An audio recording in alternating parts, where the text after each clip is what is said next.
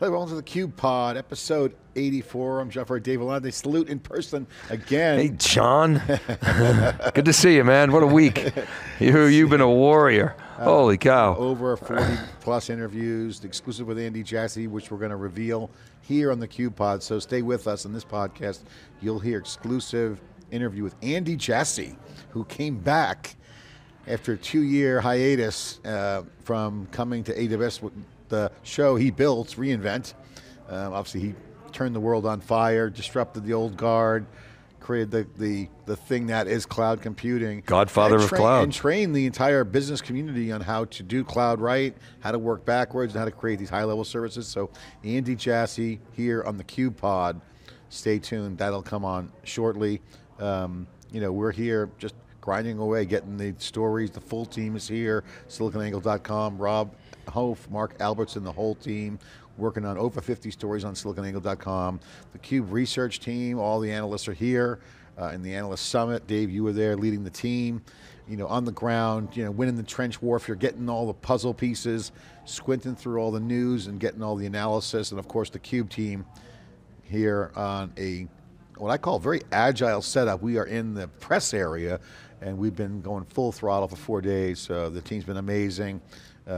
Andrew, Christian, Alex, Anderson, great job, guys. Again, pulling the CUBE Pod off it, but we're totally stoked because it's just been on fire here at reInvent, and the news around the internet, Intel, we're going to get to, Veeam, financing, and all this good stuff.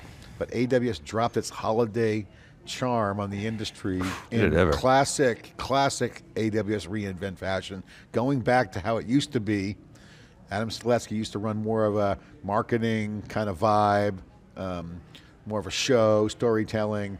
This was just old school blocking and tackling, just fire hose of gifts. As some people are saying, it's like Christmas, it's like the holiday, all these gifts are coming out. I want to unpack, I want to play with all the new action. It really, Dave, was a sign of Matt Garman's strong leadership. Jassy trained him well on how to do these keynotes. So everyone was looking at Matt Garman and saying, hey, will he have it? He brought it. Oh, he totally and did. Then surprise guest, Jassy comes out, completely changed the energy in the room. He just delivered because he's a pro. He's been doing it for up until 2 years ago. This was his show. And he was the master at laying down, and he handled the big announcements. And then also flexed a little bit about, subtly saying, without saying the cliche, we've been doing AI before AI, but he was flexing with data. Here's what we've done at Amazon. Here's what we're doing at AWS. Doing internally. Just springing his step, looking like Andy's. And then the teamwork. Swami's keynote was phenomenal. Werner's keynote, and the opening keynote, Peter DeSantis' keynote, was just phenomenal because it was just, here's all the goodies. It was back to the and Dave Brown of hardware. Dave Brown was part of that Monday. I don't know if you saw that. Dave Brown on Monday night, giving a master class on storage and JBOD and how they're using Nitro. And there was an amazing thing on Monday night. Monday nights are just, they're always awesome. The crowd was packed. Nobody was on their phones, and it was like hardcore geeking out. And everybody was just like focused on what Dave Brown and then Peter was saying. I mean, it was just, it was unbelievable. So Monday night, I'm in the hallway and I'm going to another event. I missed the keynote, so I had a meeting, but I was with someone from a big company. That's first time here at reInvent. And we're walking through the main exchange there, and it was just a mass rush of people, just like almost trampling through, because there's so many people. And they were going to the keynote. It was 8:30. Okay. They're lining up for the keynote. Day zero. And this person says to me, where are they going? It's like a concert? I go, no, it's a keynote. Like now? On a Monday night? And this company, they have like one keynote. They hope everyone shows up, but no, that's like one of 4 keynotes. Yeah. And so that was kind of a pause moment for someone in the industry to get a feeling of what this conference is all about. Like, there's keynotes that are packed and a stampede, overflow rooms for every single one of them. Peter DeSantis, that's the hardware, the one that James Hamilton used to do. That's all about what's under the hood. The keynote main one, all the announcements, Matt Garman, Andy Jassy. Swami does the whole data with Ruba and partners, and then obviously Werner today with the developer piece. So every single one of them is intentionally driven on a script that's packed. And it's always packed, and it's so detailed, it's just unbelievable. It's not just, there's not a lot of hand waving that goes on in this conference, right? They love to get into the, like even, like I've been saying all week, like the SageMaker stuff is, to me, is really interesting. And they're like, hey, we see AI and analytics coming together because they're using the same data, and then zoom, right into the weeds, and people eat it up. And it was great to see Andy back, because I think Andy and Matt are teamed up. It's like two power players saying, look, we're going to win this game. I mean, let's put the game on. Andy's competitive, so's Matt Garman, the whole team's here. Swami's a great leader. You got Swami heading up AI, Andy back on stage saying, I'm on the team. Coach, put me in, Matt. I'm here to help. Yeah, wasn't. And Matt's like, I accept all of this, no problem. He didn't come out and do like the Santa Claus wave and the Macy's parade. I mean, he was out there for 20 plus minutes, going deep into the tech, taking us through all the Nova models, right? I mean, look, introducing six Nova models. He was not a set gimmick at all. He's like, I'm on the team. We as an Amazonian culture are going to win this. And so that was great to see that. But again, the choice was, do you let Matt Garman, give him enough space? No, he's in. They're in the boat together, and that was a unified front. I thought that was phenomenal. And Matt, I thought, so I'll tell you, a contrast in the analyst session, we've had Jassy for years. It's just Q&A, right? They come in and they say, for an hour, let's talk Q&A. And then Andy and Adam, their answers were always long, and pretty detailed, which was fine, except you didn't get as many questions in.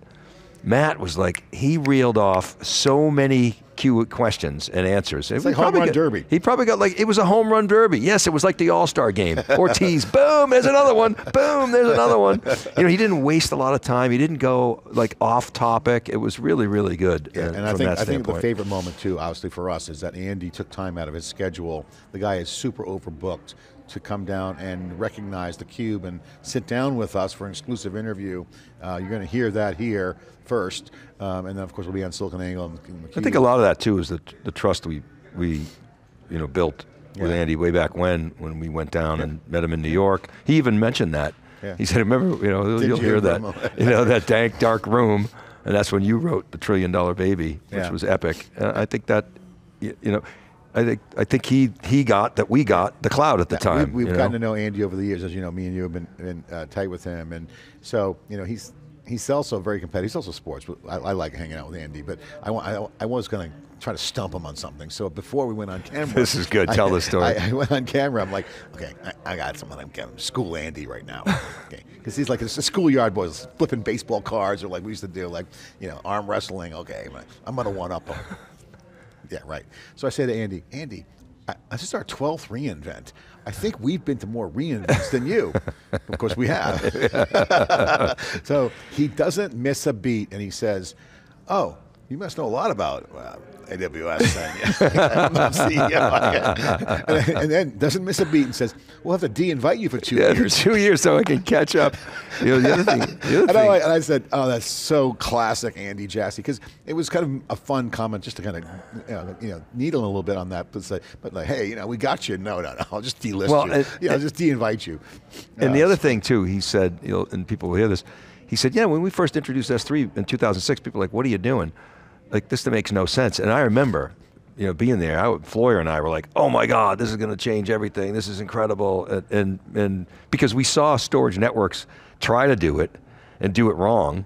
Yeah, and then, so that we were on it obviously early. And so that, I think we made a bet early on this ecosystem. Yeah, it was pretty obvious. We've been on Amazon since the beginning. Let's get to the Andy Jassy interview a little bit later, so stay tuned. You're going to hear that. We'll do a little intro on that. But let's get to some of the news, Dave, because a lot of stuff has gone down this week. Obviously, we can still unpack what's going on here. There's a lot to unpack here at reInvent. I'm sure they'll give us material for at least 2 more pods, at least. But I want to get your take on Intel's huge news where Pat Gelsinger essentially retired, quote, retired, canned maybe by the board, some say. No question he got fired. I mean, they let him retire. They said, Pat, you got a choice, I'm sure.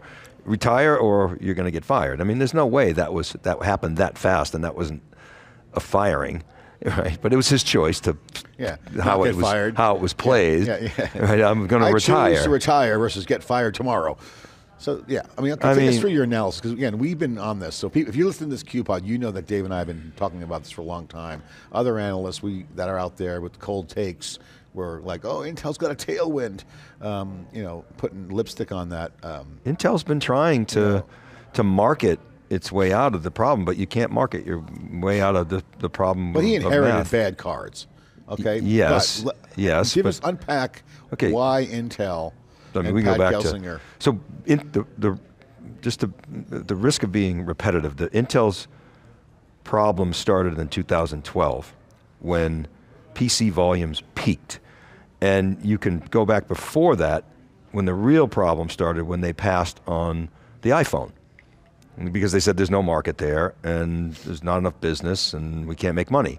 So ARM stepped in and said, okay, we'll do it. Well, the reason why those 2 points are really, milestones are really important is because when PC volumes peaked, that set in motion ARM volumes overtaking PC volumes, and they did. And so in semiconductor manufacturing, volumes win, and we've been saying this over and over and over. Everybody knows Moore's law, we talk about Wright's law. I'm not going to go into Wright's law, but look it up, and that's what the problem was. We have been talking about this literally since 2012, 2013.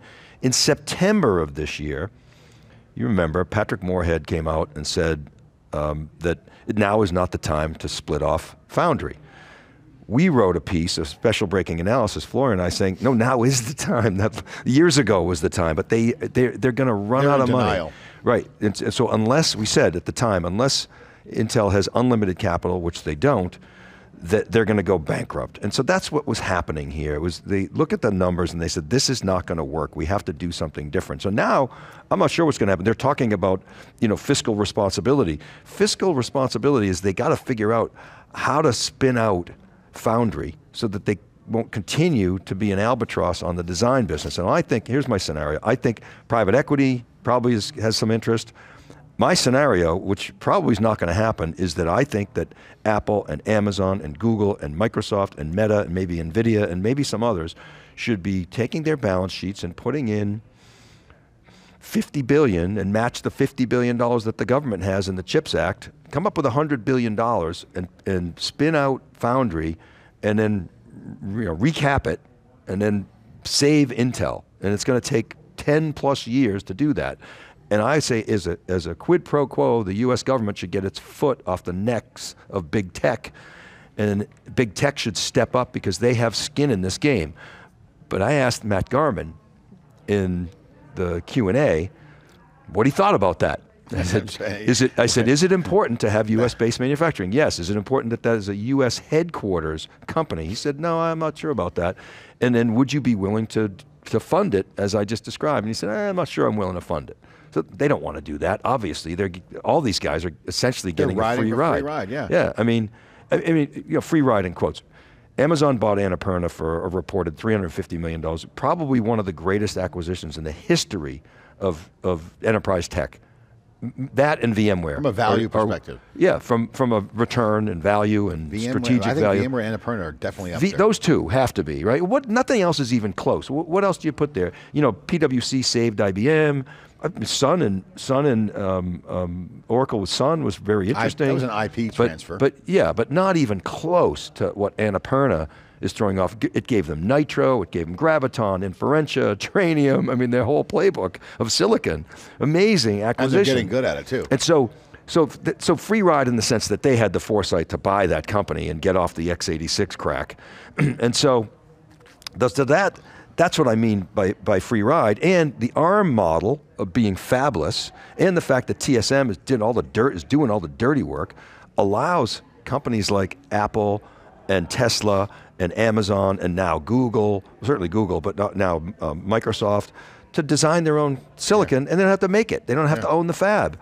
I mean, it's an amazing model. But so the question is, you know, how do we save Intel, and is it important to save Intel? Or do you just basically say, do what happened to Global Foundry, say, give up on advanced manufacturing, and then give it all to TSM? Which, you look at, Frontline just came out with a new series, or a new episode on the rise of Xi Jinping. And basically, he says, I'm going to take Taiwan, either by force or by coercion. It's going to happen. So something's got to give.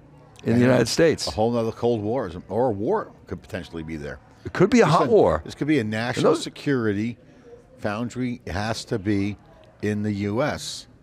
I think so. Now, Floyer's scenario is, look, just give it all to TSM. Let them build it here. But, okay, but if that's a Chinese-owned company at some point in time, yeah, you know, so I feel like it does have to be a U.S.-based headquartered company.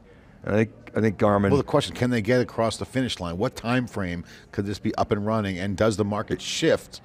John, does it matter? The time frame is literally 10 to 15 years, and who's got the stomach for that? And then Matt, when he was giving the answer to me, he was like, Intel's on a path, and I was like, I made a face, and I was sitting in front row, and he looks at me, he goes, well, they got troubles. They are not on a path. They are on a path that's a spiral downwards because of foundry, and so something's got to give there. I feel like it's really, really important that the government and these big tech companies step up and save Intel, but why do they want to spend billions of dollars doing that? It's a corporate development play right now. To me, Foundry, Intel, it's all corp dev. What's it worth? Gordon Gekko, sell the hangars to the Toll Brothers. We're going to move the quick condos over there. I mean, that's what has to go down. Think about this. Marvell's like, I don't know, $5-6 billion company. They have the same valuation of Intel. Intel's $50-60 billion company with the $80-90 billion valuation. So, something's got to give there. Maybe private equity takes them. If I were private equity, I'd take them and say, okay, let's do what Global Foundries did. We'll just make chips for cars. Yeah. And, TVs. And we'll make money at that. Marvell had a pretty good quarter. No, Marvell had a great quarter. Talk about Veeam raising $2 billion round ahead of an IPO. So Veeam, really interesting here. Let's get the scoop on Veeam. Veeam was owned by these, two Russian entrepreneurs for years, and they would have these crazy parties in Vegas, and they were awesome. They owned VMware Backup, and they were yeah, that's right. They were brilliant marketers. Yeah, they were targeted. They named the company Veeam, and they started in VMware Backup, and everybody thought they were VMware, so everybody bought their backup, and it was a great product, and it was just genius. And they were green everything, big parties. Well, anyway, they ran the company, up and made it profitable, and they sold it to Insight for $5 billion just before COVID, so this is 2020. But it was all kinds of convoluted, Russian stuff. Back then, Russiagate, all this stuff was going on. So Insight had to clean that up. And Anand Urswan, the new CEO, he had to come in and clean that stuff up. And they couldn't even do business with the US government at the time. Now they have a huge US government business. Well, anyway, fast forward to 2024, Veeam just announced on December 4th that they raised $2 billion, that Insight is selling $2 billion an investment in Veeam for $2 billion at a $15 billion post. So I did the math on this back when I was meeting with Veeam, and they were giving me all their metrics, and I came up with $15.3 billion was there based on what Cohesity's trading at, and Rubrik and Commvault. So a $15 billion post is a $2 billion discount for the investors, which frankly is not huge. So, Veeam's probably going to have to crank up its growth a little bit. I think that's going to be a rocket IPO. Oh yeah, I think so too. This company definitely gets cleaned up. The founders it is cleaned up. It's cleaned up. The founders cashed out. They got a 29% EBITDA. Insight is good. I mean, they're going to take this thing monster IPO. So they just took $2 billion off the table, and now they're playing with house money. Yeah. It's like a beautiful move. I mean, remember private equity used to be just suck all the cash flow out and just leave the carcass for Broadcom or something, there's whatever. There's a growth playbook with later stage right now, and this is one great example of it. Well, I mean, look at the market's changing, and again, if I look at AWS's reInvent this year, coming back here and set up the Andy interview, they really, and I wrote a post on this, which I ended up nailing the keynote actually with the Matt Garman interview. Your post was great. The back to basics happened. There was definitely back to their basics. The first two slides of his opening keynote sequence went the following. First slide, a shout out to the community and the heroes specifically, which was, that is a huge gesture to the community. Second one, I love developers, laptop sticker, developers are near and dear to my heart, the quote I had in my article, so again, he's reiterating, and he's been consistent on that, by the way. Since he's been CEO, I've been pressing him, don't lose the developers. He's like, no, we will not lose the developers, we will not lose the founders. He's hardcore on that. So those were his two opening sequences. And then in the keynote, we didn't hear about agents until an hour and a half in. Because he went right to security, then he went right to the infrastructure. He went to the core jewels. And that's where their competitive advantage. So, Andy Jassy, and these guys don't like to play their cards if they don't have to, but they played a lot here, Dave. They showed, at least me, from what I could see, that Andy and Matt are teaming up. It's a team. And you got Swami, and you got the whole management team. They got some great management. They're in the arena. They're going to compete, and they're going to go to their strength and their core competency, and they're going to go to where they're going to win. Well, the big artillery is infrastructure, and then software innovation at the Bedrock model SageMaker layer, and they're going to create an environment for the best place to do generative AI apps. And I think they're saying, hey, we're going to play the long game because we don't see those apps coming yet. I mean, yeah, there's some stuff out there, and there's some use cases, but as we've been saying on theCUBE, until the infrastructure's done, it's way too costly, not predictable, and they're doing the work. They're doing the work under the covers where that needs to be done. And like I said, the old days was spin up some servers, some EC2, load my app and run it on the web, my web app on Amazon. Doing that kind of ease of use with large scale supercomputer clusters is freaking hard. Dave Brown laid it out to me before. DeSantos and Brown gave the master class, and I guarantee you there might be a scenario where even if NVIDIA and the others have the best AI systems on-prem, it won't be as good. I mean, there's a chance that that entire on-prem market could crater, except for use cases that are connected to the cloud. So it's going to be a very interesting situation to look at. Because certainly not the story you're hearing from Dell and HPE and Lenovo. I love the AI. I love the AI factory positioning. I think companies will have AI factories, but to me, I think what's going to end up happening is the reality will set in. Like, we just can't do stuff at the scale of the what I call A+ hyperscalers, and I don't put Microsoft in that category. Well, so I put them in the B category. Well, they're our hyperscaler. I put them in the A category of M&A. Wait. Okay, well, this is interesting. Okay, so but they are a hyperscaler. I mean, there's three, right? Three true hyperscalers. Technically, they're in that. They're. If I had to grade them, not B league, but they're like Amazon's an A+. But here's the thing: A+ infrastructure hyperscaler. Would you agree? Yeah, for IaaS and PaaS. But so here's the thing: the narrative has been Amazon's behind in AI. Why is that? Why? Because people are looking at their LLMs and going, Titan, bleh.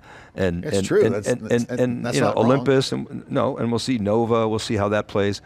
But what everybody's missing is, who's making all the money in AI right now? It's the picks and shovels. It's the infrastructure. And what AI apps are out there? But I mean, outside of like OpenAI and Anthropic. But stick with me on this. So who's making money? NVIDIA's making money. Who's number two in AI? I'd say Broadcom, or Amazon's right there, right? The hyperscale, Google. I mean, these guys are picks and shovels, or you're making AI technology, or you're selling ads. Google and Meta. Okay. So what did Amazon do that Microsoft couldn't do? So Amazon build a real infrastructure. So they all lining up to get GPUs from Jensen. No, we have Blackwell. No, we have Blackwell. Okay, everybody's got Blackwell now. All right, Michael Dell has it. Amazon has it. Everybody has it. What does Amazon have that these other guys don't have? They have Inferentia and Trainium, which is low-cost training. So they could say, okay, let's train on Trainium. Yeah, it's not as powerful as the GPUs from NVIDIA, but it's good enough to start learning and building. In a clustered scenario. In a clustered scenario and building the tools around it. And what's one of the most important things in AI is networking, something a little bit about. Exactly. So they're now able to train models on their own infrastructure without having to rely on NVIDIA's InfiniBand. Yeah. So they're doing it at much lower cost, and they're building, so the point is they're on the S-curve. Whereas Microsoft couldn't do it because they couldn't get enough GPUs. They didn't have a Trainium equivalent. And so what'd they do? They said, all right, we're going to train Excel and Office, all the productivity apps. Okay, fine, nice. And that's why that opened the door for Benioff to call it Clippy. Now Google doesn't have that problem because Google has good hardware. TPUs, and they've been on this for a while. Google's got so good Google and Amazon have really, really strong infrastructure. Yes, great tech. totally agree. Right? Both A players. And Microsoft. So now they're just a B player. And now you got OpenAI, and Sam Altman's running around. Who knows what shell game he's playing? And the Anthropic piece. We were talking to Howie Hsu about this recently. Anthropic looking like a pretty good move. I think the Anthropic with the collaboration, and if they can get access to what Amazon's doing at that cost, and then can be trained closer to the hardware, that could be, and if they're collaborative, which we've been seeing here, and that's the feedback we've been seeing, that they're very collaborative. You had dinner with the execs there, so I mean, we're going to see. At the end of the day, there's picks and shovels. Here's the AI landscape. People selling picks and shovels. There's people building AI technology, so they're AI builders. Then you have AI consumers, people who consume the technology, and then you have data providers. The dirty little secret in the AI world, if being judged as an AI player is having an LLM or a foundation model, and by the way, I don't think that's the definition. The dirty little secret is everyone has the same corpus of data on the internet. So it's just who's got it better. So that's going to get commoditized when people level up. So data feeding, a data feeder, and the picks and shovels will make money today. Okay, we're a consumer of AI. I'm running a rag ad, we're converting all of this. So we're a consumer of AI. So is JP Morgan Chase. Will they start making their own AI? So the pool sides of the world have a nice strategy. They're clearly saying, we will be an AI provider of technology. So they hire the PhDs, they got all the top guys. But most people are going to be consuming the AI and then buying picks and shovels, and then either bringing their own data or getting data fees. Now, if you're an LLM like OpenAI, you got to get data to differentiate. I mean, you need more data, and that's why the synthetic data is interesting. So, the JP Morgan scenario that we wrote. But so here's the thing that is now blatantly clear, that Amazon's taken their Graviton playbook, like Graviton to x86, and they're bringing that to Inferentia and Trainium. Yeah. And we'll see about the models. So they're reducing their reliance on NVIDIA for Gen AI training and inference. So here's this, talked about theCUBE research, so George Gilbert, he goes deep.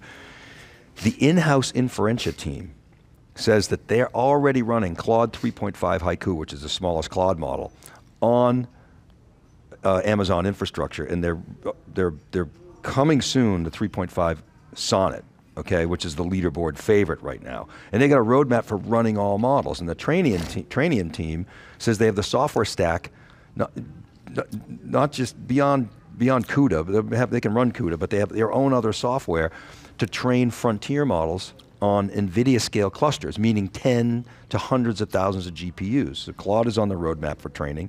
And we'll see about the Nova and house models. The point is that they were able to develop all this tooling. They put them on the S curve, and that is what's going to help them win. How were they able to do this?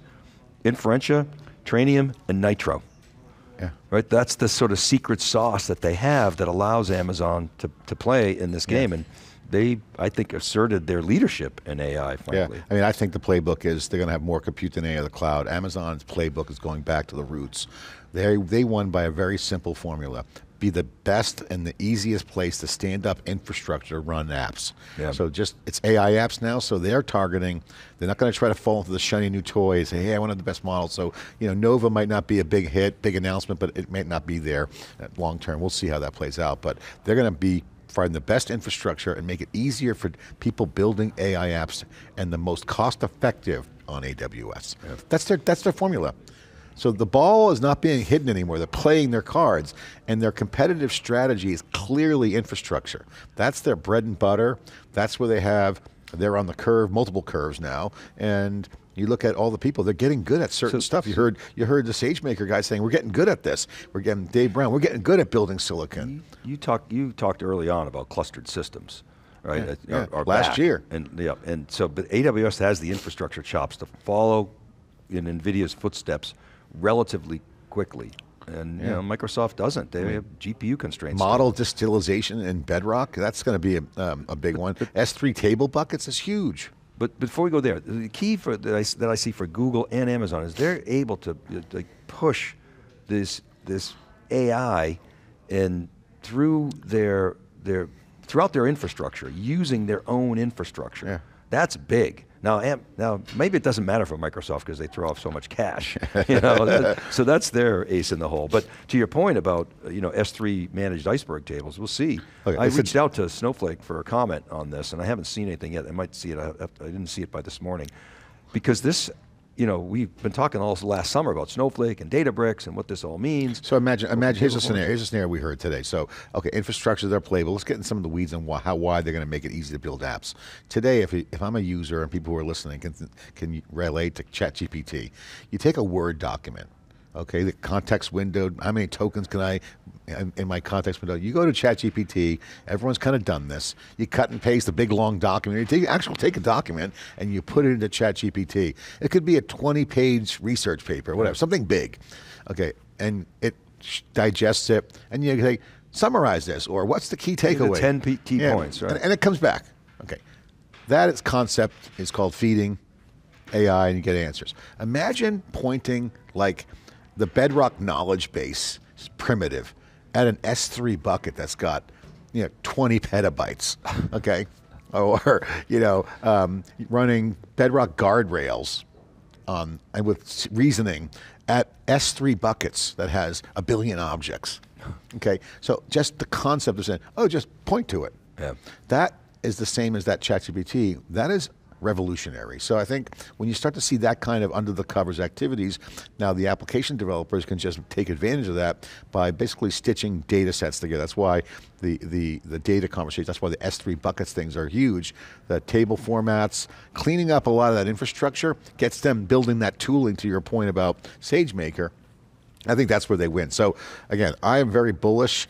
I still love the agent stuff because I think that will happen, multi-agent collaboration, agents of agents, but that's too many lily pads, Dave, as we say, hop from. Right now it's just get infrastructure and get it ease of use. I think the whole LLM falling in love with I'm a model, I'm going to build a model, I think that's just going to happen. Models will be there, and I think that's not going to be the benchmark. The benchmark is what apps are hitting. And if you ask yourself, what AI apps are actually out there right now? OpenAI, ChatGPT, it's the LLMs, right, that you see, and some rudimentary Salesforce, stuff. Actually, Salesforce, claims that Agentforce was a big driver in the quarter. Okay, but are they apps where they're consuming AI to do something, or are they actually doing AI and building an app? They're apps that are applying AI to their AI or someone else's AI. Both. Yeah, this is where you start to squint through. So AI gets embedded in everything. I asked the question to some folks offline, how do you tell a player from a pretender in this market? And which is something because there's a lot of agent washing going on. There's a lot of pretenders. I got the coolest new thing. That's not really AI, but you're consuming AI and that's cool. Yeah. Like that's not real AI, so there's nothing wrong with it, but you just got to know where you are. You can't say you're real AI when you're not. So you're using AI to do something of benefit. That's cool. It's like a website. If you're in the web, I got a search engine. I got a .com. look how cool it is. No, but that's the way it is. So let's get into the Andy Jassy to preview this. Before we do that, Bitcoin hit 100,000. We have to at least give some props to that. But couldn't hold it. Couldn't hold 100,000. And we were right on this. Remember? See, right? I do remember. Right. Well, there was a couple things that was interesting on this. One was his election year, Trump. Two is MicroStrategy's Saylor's been talking about this, and I kind of like his narrative. I'm not going to lie. I think Saylor's got it. It's like Bitcoin's a small percentage of store of value. Some people think it's BS, but I know a lot of crypto whales are getting liquid right now. The demand for crypto is... The Fed chairman said yesterday, quote, "It's like gold." The Fed chairman Powell said that. But he did say it's not a store of value, but he did say it's like gold. I'm like, wait a minute, isn't gold a store of value? But anyway. Go Bitcoin. But Bitcoin, we'll see what Ethereum and Solana come. That's a whole nother conversation. We'll save that for another pod. Yeah, okay. But let's get into the Andy Jassy exclusive. Again, we had a chance to get with Andy. Shout out to him. Let's set this up. We met with him down on the show floor. We set up some production there, and we got this exclusive interview. We're the only outlet, news or any media that has the exclusive one-on-one with Andy Jassy. We only had 15 minutes. We did our best to pepper him with some questions, but we wanted to get some thoughtful answers out of him. We didn't want to ask the classic, hey, I saw Apple on stage. We want to try to get at the heart of how he's thinking, why he came back, what's his mood, is he leaning in, and what he thinks about the next generation of cloud. After building with his team, Cloud 1, now we're on Cloud 2. Here's the interview, and enjoy this exclusive interview.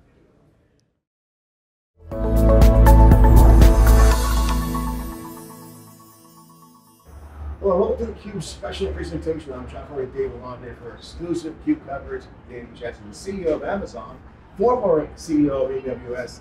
Andy, great to see you. Thanks for having us in your little den here. You used to be doing media hits all week. It's great to be with you guys. This is a tradition. We've done this a lot of years together. I love the fact that you're doing videos and you come on stage. The energy in the room completely changed when Matt introduces the OG, the godfather of cloud, and then just the crowd reaction was pretty strong. You can really feel the energy. And then it's just continued throughout the mega announcement of having your own model. But just in general, since then, it's just been a great event. And my first question is, do you miss it? You're back.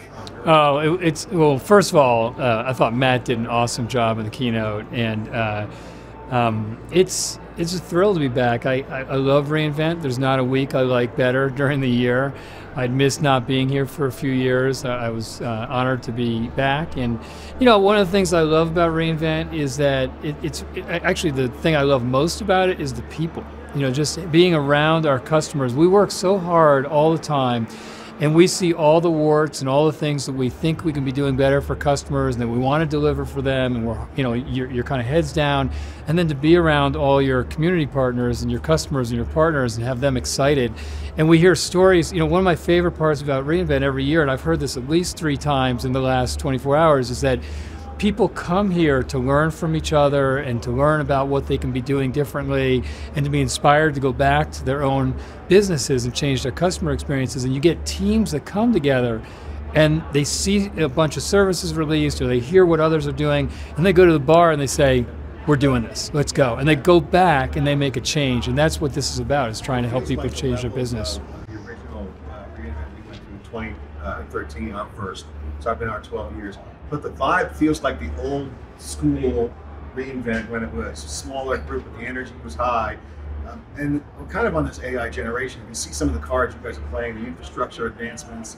But now with the AI era, I have to ask you, you've operationalized the cloud and build greatness, turn the world on fire, create disruption. Okay, taught people moving backwards documents, you operationalize everything. Now with AI, is that the same plan that you see? Because these builders are going to go faster. Going to have the AI at their back. How do you look at this next wave of cloud? Well, I think they're very much connected. Just perspective-wise, we felt like we grew the AWS business really quickly, and it took us about 8 or 9 years to build an AWS annual run rate of about $4 billion or so. And if you look at AI, that'll happen in just a couple of years. And so it's growing incredibly quickly. But the reality is they're very much connected, because first of all, if you want to use AI, you have to have your data organized and architected in such a way that you can access it. And try doing AI from a mainframe. It's nearly impossible. So you really need to have your infrastructure modernized in the cloud and your data accessible to run AI. And then the reality is that I think, you've heard us talk for years about every application is compute, virtually every application is storage, almost every application is database and analytics and content.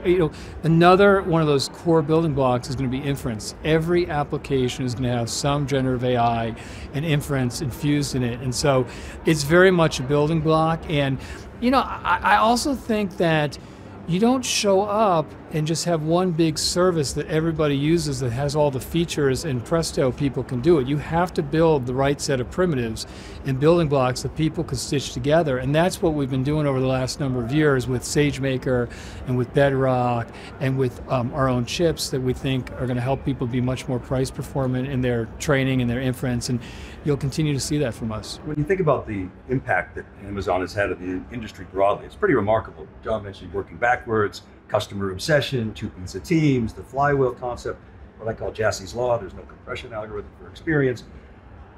2 questions. Has that changed? Is there a compression algorithm for experience in this AI era? And are there new sort of operational frameworks that are emerging as a result of this new era?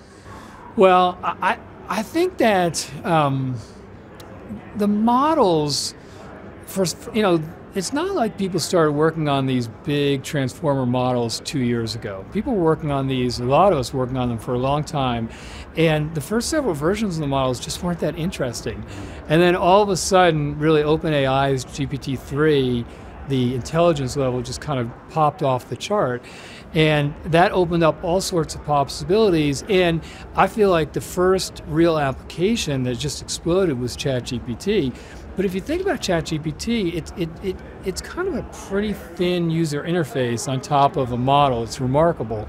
And I think one of the things that people don't realize, I was talking about this in the keynote, is to build great generative AI applications, it's not fast, actually. You know, if you are building, if you're doing a software development project, we can get on a whiteboard and map it out.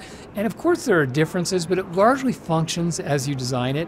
Whereas with generative AI apps, it's very iterative. Like you think you're going to make a big advancement in what you've done, and then it turns out you don't.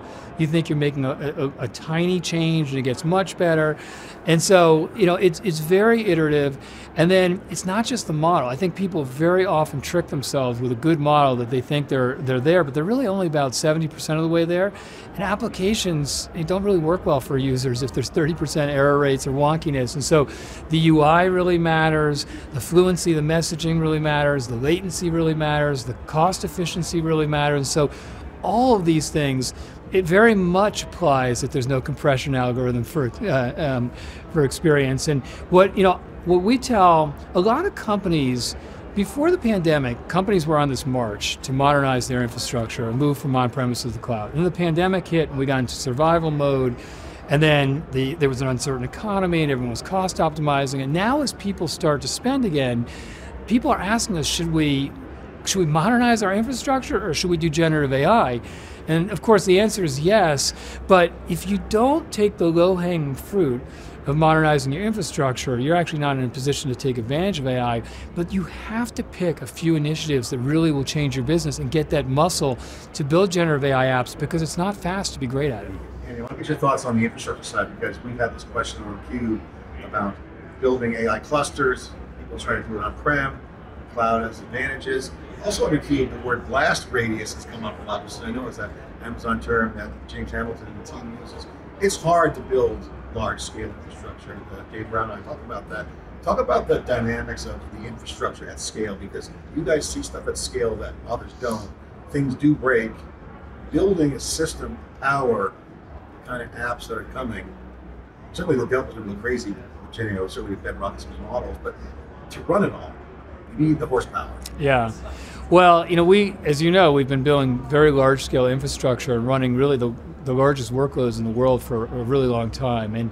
And I think that when you look at the ultra-large training clusters that are being run, they're not simple. When you're running a cluster of 1,000 chips, it's very different than when you're running a cluster of a few 100,000 chips, like we're going to run for Anthropic and their future models they're training on us. And I also think that one of the biggest inhibitors, in my opinion, for generative AI applications to be as broad as they're going to be, some of it is skill set and experience, but a good piece of it is the costs need to keep getting lower, and the cost of the compute and the chips in the compute, so you can do training much more cost effectively, optimizing inference, which again is the cost of the compute, but also some efficiencies, and we've done a lot of inventing there. And so we, as we are building very large scale generative AI applications inside Amazon, because we're building about 1,000 of those apps already,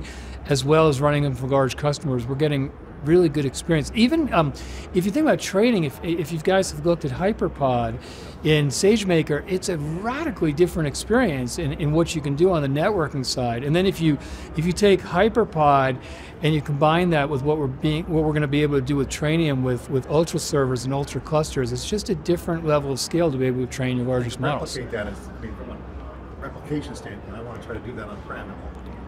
Really hard. Really hard. I want to ask you about some of the things you're doing at Amazon.com, and I want to talk about the market. We love to talk about the market. So if you look at the market and you just focus on the big three hyperscalers, maybe throw in Alibaba, IaaS and PaaS, Amazon's got over 50% of the market, and it's maybe a couple $100 billion. John, years ago, when you and I first met in New York, wrote a piece, The $1 Trillion Baby. So if you add in SaaS and all the, what John calls fake cloud, and the professional services, that's what he called it. You know, but you add all, on the numbers, but you add all that in, and it's about almost 900 billion now. So and it's gonna, it's growing at whatever 20%. So you undercounted. Well, $1 trillion baby. Bundle in there. So here's my question. So you're doing some really interesting things, and you don't participate really in the SaaS. I think our SaaS business is probably as big as yours. But you actually have things like Connect. I was going to say Connect's kind of in that category. So bigger than ours. So, but you're doing some other really interesting things, applying AI internally that you could potentially, and will, I'm sure, point to the external world. Is that how we should think about your up the stack sort of opportunity?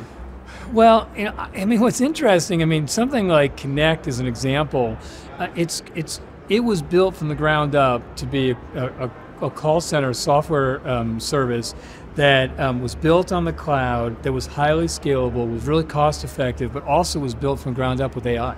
And if you look even in the last week at the features that Connect just launched, they continue to iterate at a very fast clip. And so we have a bunch of, I'll say supply chain is another area that we think we can be very effective in. We have a lot of experience, just like customer service there.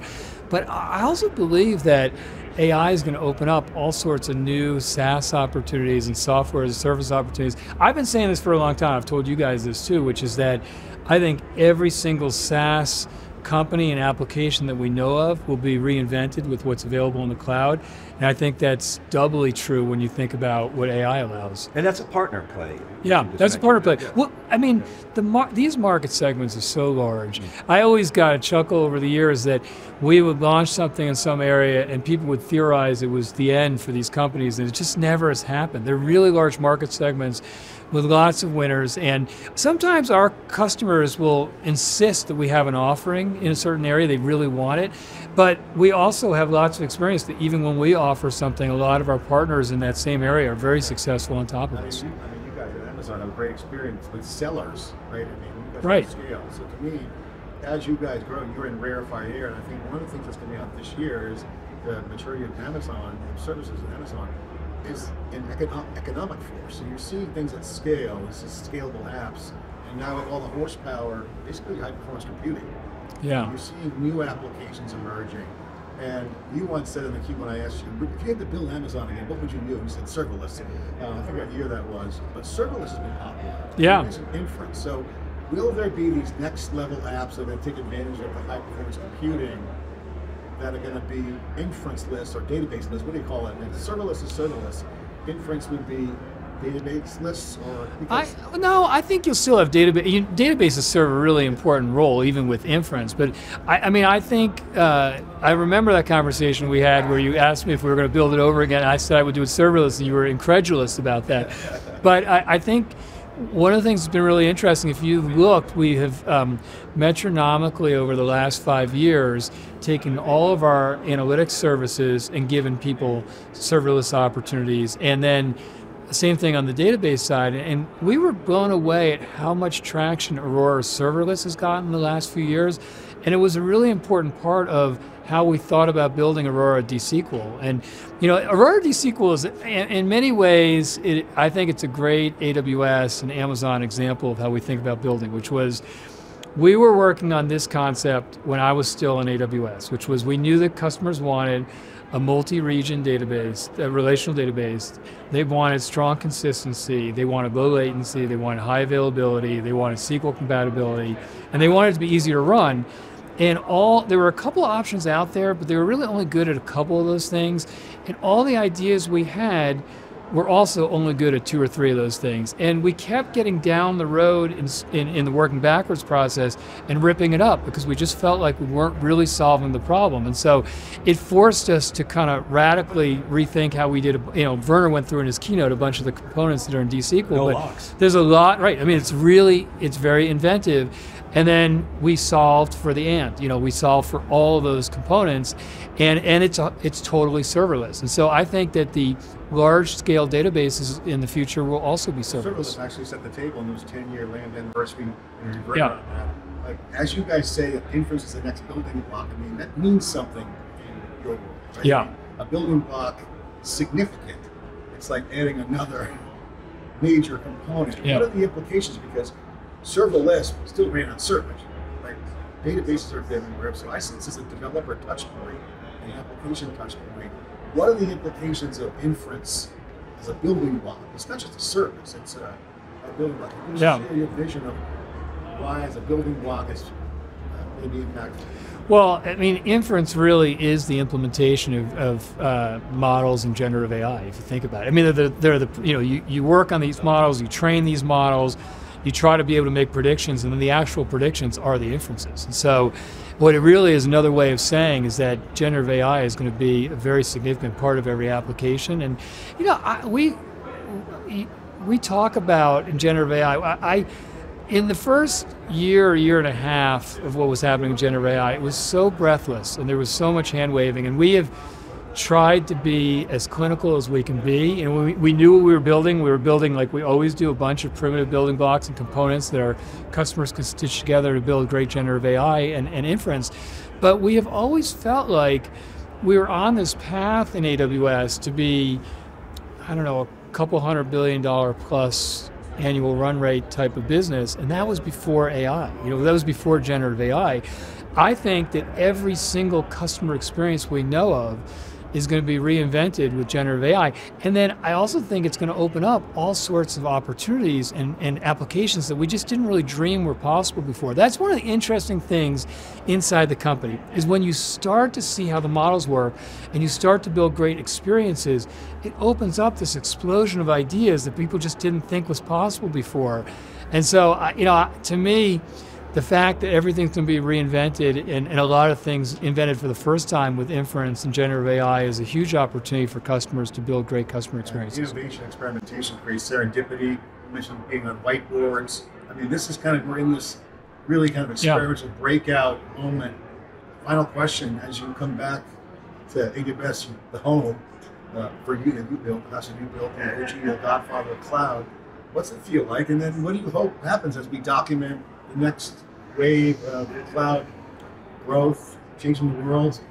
Well, first of all, it's great to be back with you guys. I do remember the first time we met in that dank conference room in New York City, and I felt like you guys got the cloud in a way that nobody else had at that point, and I continue to watch what you guys do and say and think and theorize, and you guys are very on it. So I always enjoy spending the time. And I would say also, I appreciate nice words, but as you know, anything that you build that has success, it's a group of people from the start. So I've been lucky to be part of this team. What I hope for in the next several years is that, remember, as fast as the cloud has grown, it's still about 85 to 90% of the worldwide global IT spend is still on premises, which I think is insane. And I am very confident that you fast forward 10 to 20 years from now, that equation is going to flip. So and it will allow people to get more done for less money, to invent at a faster clip, and to get better productivity from their engineers, which is their scarce resource. So one is we hope that we help people make that transformation. And then when I think about the opportunities, this is a golden age in technology. We don't have, this is maybe the biggest change, for sure, since the cloud, and probably since the internet, with what's available and what the opportunities are in AI. And so, I'm hopeful that we make it much more cost effective for people to be able to train models, to be able to do inference at scale. It's part of why people are so excited about Trainium, is it's just going to make it much more cost effective to do more with less. I would have told you, if you'd asked me 12, 15 months ago where most companies would operate in those three layers of the stack we talk about, I would have assumed almost everybody was going to only operate in the middle and leverage existing frontier models. But I really now strongly believe, from our own experience, that those with technical competence are going to do a lot of their own model building as well. So we're going to try and make this much easier for people to do. And then, we're so early with respect to what the customer experiences are. How long have we been talking about autonomous driving? Right? I remember talking about this with you 10 years ago, and it's still not here in any broad way, although we're getting close. But there are going to be so many experiences that are going to be completely different for us, for our kids' kids, that are going to be great for society. And I'm optimistic that we'll be underneath a lot of them. Appreciate the compute and all the advancements. You know, it's a renaissance for software. And again, congratulations. Thanks for having us. And great to see the Throwback Cube reunion. It's great to be with you guys. Thanks, Yeah, Andy. yeah. Andy Thanks. Jassy here at the CUBE special broadcast. I'm John Porter, David Monte. Thanks for watching.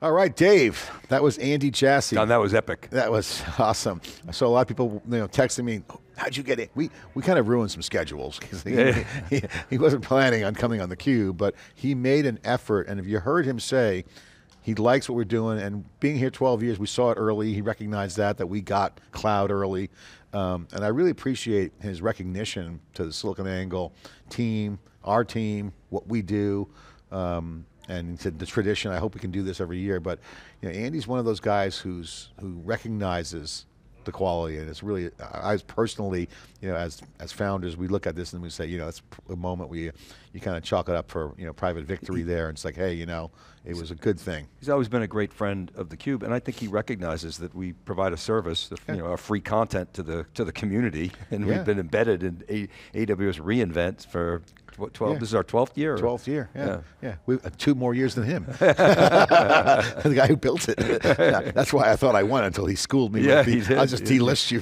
de-invite you 2 years, and then we'll be even. We'll see how that goes. No, we're good. Give him the shout out. Classic Andy Jassy. No, but I mean, I think, look at it. We've been here for 12 years, and we were telling the story when it was misunderstood, because we understood it. If you think about our documentary of the chronicalized this whole effort, it's a story that, if you look at the archives, our first reInvent, remember we had no guest list, and we had the stream rolling the whole time, and we're like, are we still on? And they were like, hey, there's James Hamilton, and come on up, and he would come up and say his thing and unpack the entire back end, and next thing you know, when the PR's like, don't put him on there anymore. Get the lawyers. He was spilling his guts, right? He was just like, I'm happy to tell you how cool Nitro is. Secret sauce. We make it exactly like this. And he's such a great guy. I love that guy. And just getting to know all the people who really worked hard during those early years. And then they had a couple of years of like, the Jedi contract and a lot of dirty pool, and the competitiveness came in, and then you had that kind of like competitive arena, and then obviously COVID hit, and obviously Connect and big services kicked in, but they just never wavered. So interesting to see what happens on the next wave. Dave, it's been great, and again, shout out to the team here. I think we got over 40 videos. We have over 55 stories already on SiliconANGLE. More coming. You got a bunch on thecuberesearch.com. Full team coverage, and again, great to see you, Dave. And let's wrap up the podcast. Great week. Thanks for listening, and get some sleep, and I'll be sleeping on the plane tomorrow. I got a VIP. I got a VIP. I hope I'm sleeping tonight on the plane. A VIP. Nice, John. Yeah, all right. The gods have been good to me for the today. replay. Yeah, nice. That's always fun. Yeah, it's good to be up in the luxury box, Dave. Yeah. Well, that's where all the action is. 12 years covering Riemann. We know the secret tunnels. Good band. Zed's playing. So thanks for listening, and thanks for watching. It's theCUBE podcast here at AWS reInvent. Thanks for listening and watching. See you next week.